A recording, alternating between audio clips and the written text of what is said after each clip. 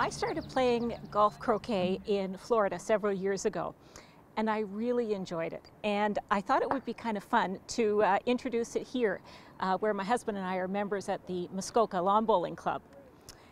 And croquet is played on a lawn that's almost exactly the same as a lawn bowling green.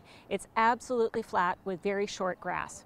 And it's actually not uncommon for lawn bowling clubs to share their facilities with croquet clubs. And so I thought that our members might enjoy this challenge, and so far it certainly turned out that way. And I learned to play golf croquet, which is a relatively fast-paced, strategic game with very simple rules. The sport is low impact. It's a relatively fast-paced, strategic game with simple rules.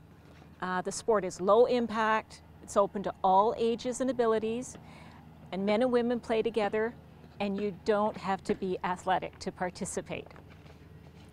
So we play golf croquet on Saturday afternoons through Sunday on every weekend at the Muskoka Lawn Bowling Club, which is located here on the grounds of the Muskoka Highlands Golf Course.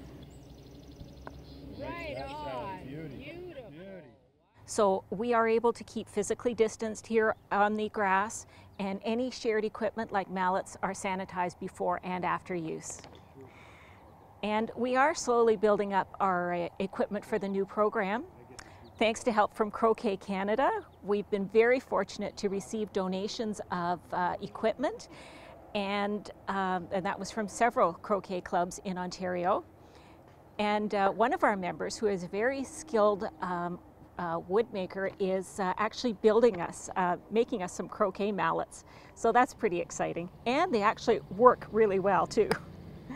I just want to say that croquet is lots of fun, and it is quite a thrill when you make that difficult shot and you earn a point for your team. So I'm hoping that many more from the community will come out and give it a try.